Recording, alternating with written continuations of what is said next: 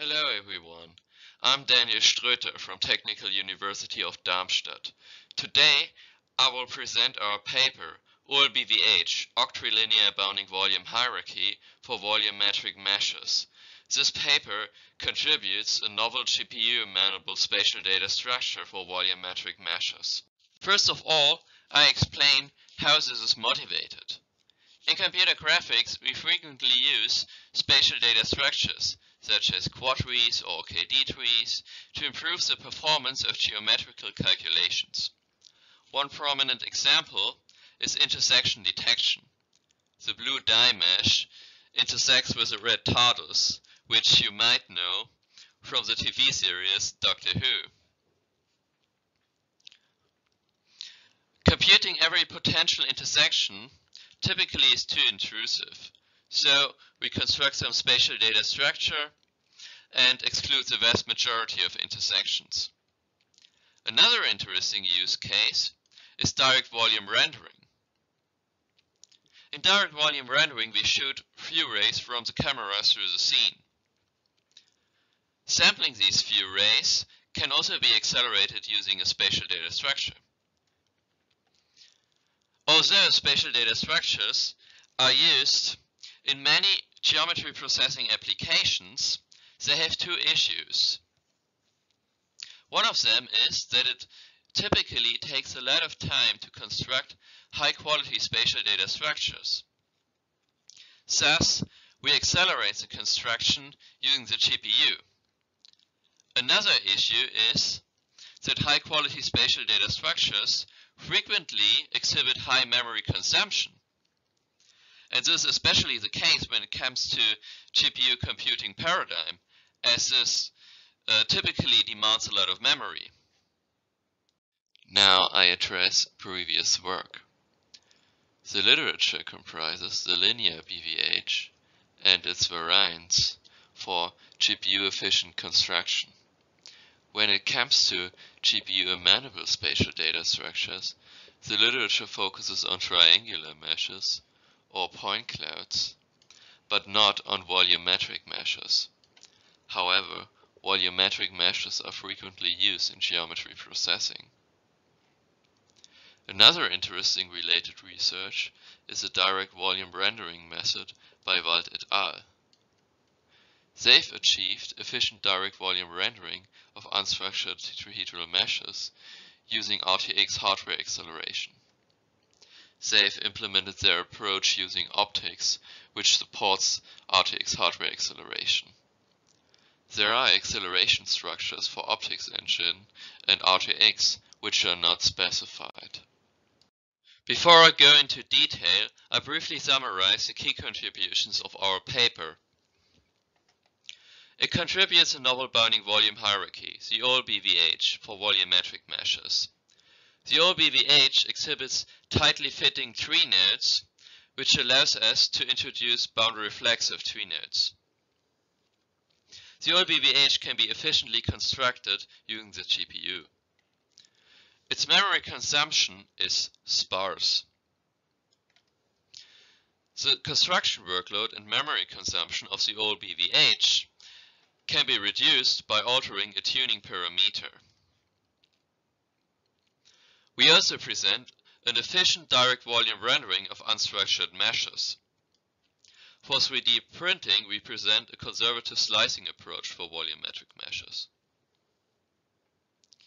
We also present an efficient mesh intersection detection method for volumetric meshes. The key idea of our paper is to reduce the spatial partitioning problem to a sorting problem using the Z-order curve. We can observe that the Z-order curve inherently spans a grid. We assign primitives to spatial grid cells whenever their AABBs overlap the spatial grid cells. In this way, we obtain tightly fitting tree nodes.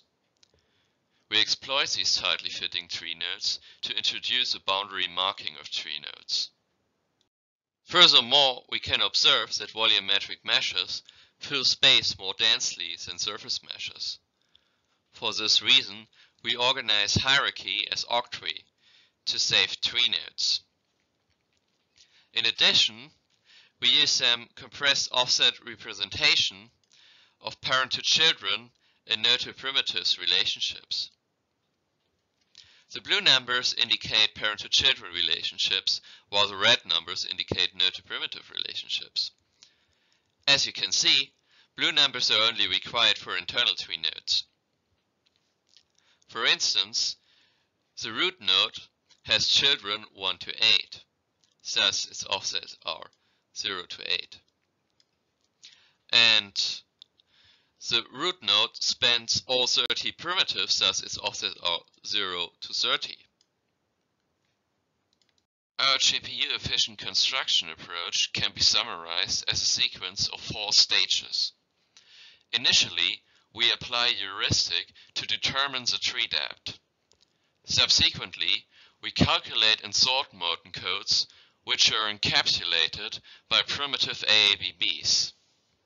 Thereafter, we record at which levels those sorted Morton codes split. Finally, we construct hierarchy bottom-up using the split positions. The reason for the initial tree depth determination is choosing an appropriate grid resolution which does not result in excessive oversampling. In order to determine the tree depth, we find an appropriate grid resolution for each single primitive first. We calculate the ratio of the largest primitive AABB's extent to the highest possible grid resolution, which is governed by the bits spent for quantization. We denote those ratios as alpha p, so each primitive p has its own alpha p, and we calculate these ratios in parallel. Subsequently, by parallel reduction, we find the average of those alpha p's. We also introduce some tuning parameter alpha, which is in the interval 0 to the maximum level, and allows users to enforce shallower trees.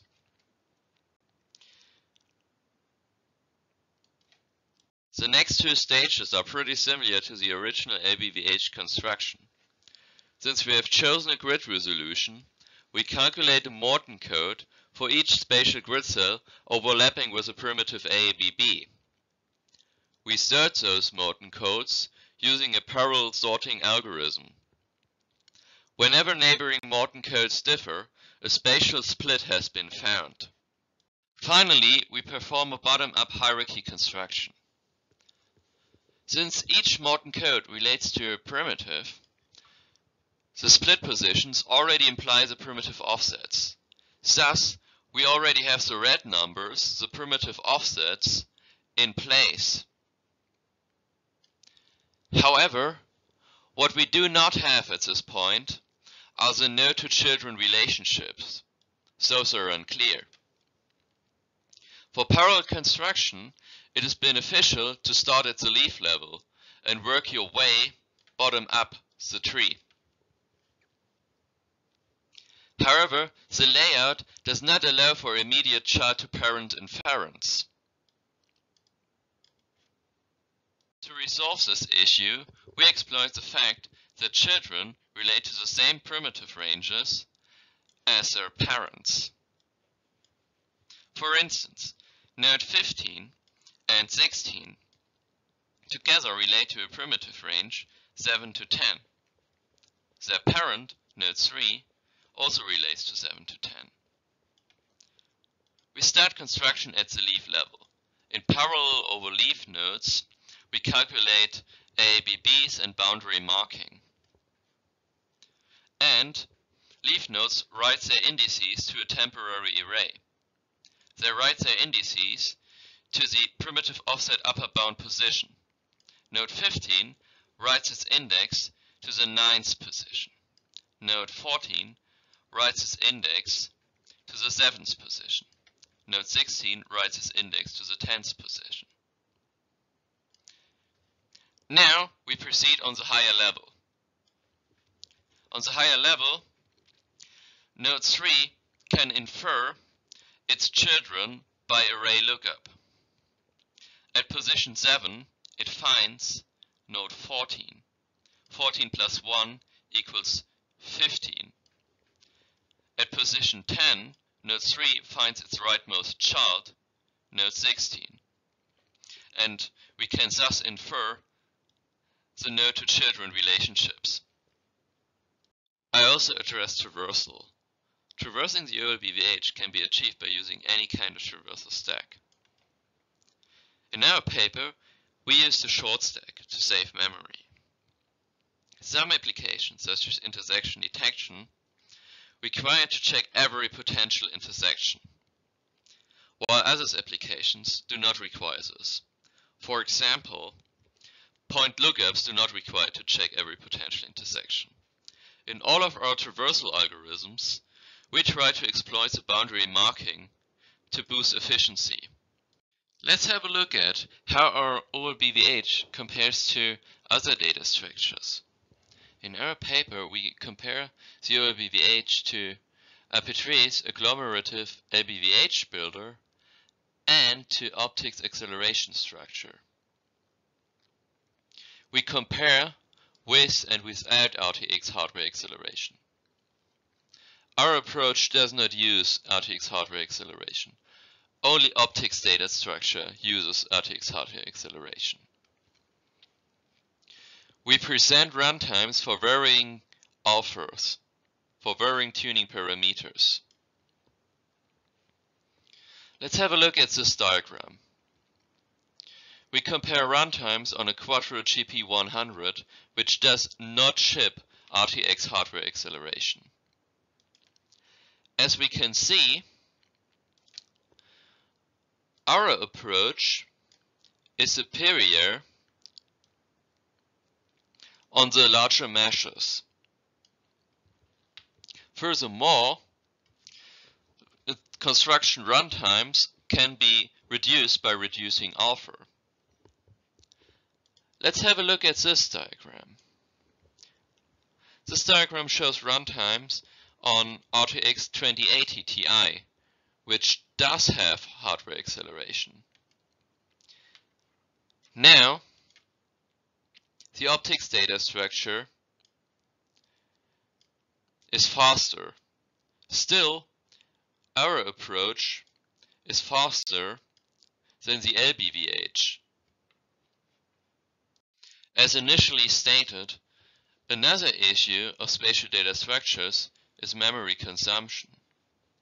For this reason, we compare the memory consumption of our OLBVH to LBVH and optics acceleration structure. The following table shows the memory consumption of the different data structures. As we can see, for OLBVH, reducing alpha effectively reduces memory consumption. Also, the memory consumption of our OLBVH is superior to LBVH in every case. LBVH still relies on binary space partition. We have Octree space partition. Optics data structure is sometimes superior to OLBVH when alpha is set to 0. However, reducing alpha effectively leads to lower memory consumption. We also present an efficient direct volume rendering approach for unstructured meshes. We perform direct volume rendering by sampling few arrays front to back. For each sampling point, we traverse the OLBVH, performing a point lookup. Let's have a look at this picture over here. We have mesh M indicated by this shape. We have computed an OLBVH for mesh M, which has a leaf grid. And we have view rays shot from the camera. For each of those view rays, we can traverse the OLBVH only for boundary nodes. This gives us the points at which the view rays enter the leaf grid and the points at which the view rays leave the leaf grid. Thus, we can efficiently compute the relevant ray intervals. This allows for some efficient space skipping. We compare our approach to Wald et al.'s approach without RTX hardware acceleration. We achieve significant speedups. Compared to OLBVH, our speedups are even better. However, when RTX hardware acceleration is present, Wald et al.'s approach performs significantly faster. In fact, up to 4.8 times faster. We show a video demonstrating our direct volume rendering approach. We render a geometry courtesy by Airbus Operations GmbH. As we can see, we achieve 20 FPS using a Quadro GP100. We render van Mises stress. Red parts represent high stress, while blue parts represent low stress.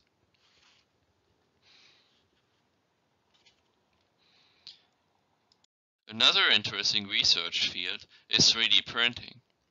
In 3D printing, the accuracy of the printed model is limited by the resolution of the used 3D printer. In order to mitigate this, we propose a new slicing algorithm. This algorithm is called conservative slicing. In conservative slicing, we subdivide the slicing plane into a voxel grid and test for intersection with the input mesh using the OLBVH. Each of those voxels exhibits some signets, which is the extent normal to the plane, to be conservative in each direction. Let me explain conservative slicing using this image. We have the blue dashed lines, which indicates the resolution of the 3D printer. Again, we have mesh M and its OLBVH. First of all, we sample the slicing points according to the resolution of the 3D printer. Some of those points are at the boundary and no containing tetrahedron can be found. In those cases, we construct a voxel. We traverse for this voxel only for the boundary tree nodes. If the voxel intersects with a mesh, we add the slicing point to the model. This yields conservative models. Those models can be carved to a resolution more fine-grained than the resolution of the 3D printer allows for. Using the OLBVH yields 3 to 25 times faster slicing times than LBVH. Of course, we present performance evaluation of the most prominent use case for spatial data structures, intersection detection. We detect intersecting tetrahedra of two meshes in parallel. Each thread traverses the OLBVH of the other mesh for its tetrahedron and gathers a list of intersecting leaf nodes. In this algorithm, we again exploit boundary marking. Let's have a look at the image over here. These two tetrahedra intersect interior tree nodes. Since the OLBVH belongs to a volumetric mesh, this means that these two tetrahedra intersect the mesh. Using this fact, we can infer the vast majority of intersecting tetrahedra throughout traversal. However, some tetrahedra are at the boundary, intersecting only boundary tree nodes. For those tetrahedra, we still have to perform narrow phase intersection testing. Using OLBVH with this algorithm results in significant speedup compared to using LBVH. Our research has shown that it is possible to construct high-quality spatial data structures for volumetric meshes efficiently on the GPU. Additionally, memory consumption can be significantly reduced. The boundary marking has allowed for efficient GPU parallel algorithms. We have shown that the construction workload and memory occupation can be parameter controlled. Thank you a lot for your attention. I'm now ready for Q&A.